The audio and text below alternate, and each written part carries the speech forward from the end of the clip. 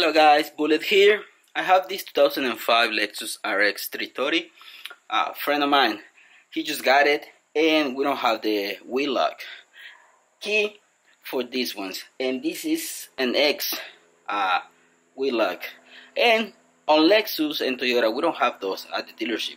Obviously, I don't work there no more, but I know that this is not a Toyota. Easy, real easy to remove. I have a 22mm socket. I'm gonna put it in old school way. Put it in, use a hammer.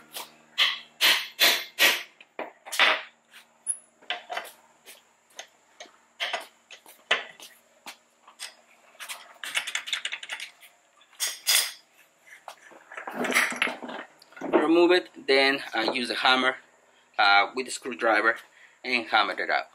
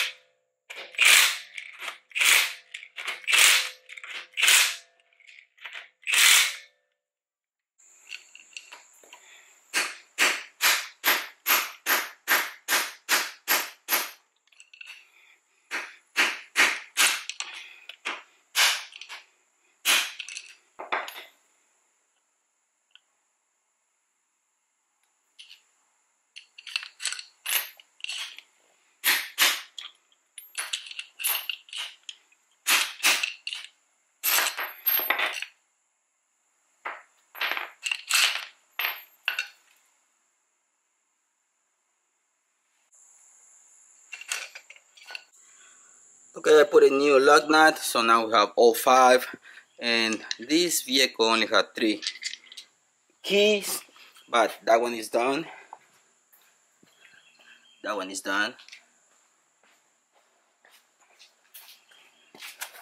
This one on the passenger is done. I just gotta put a new lug nut, so it's only 3.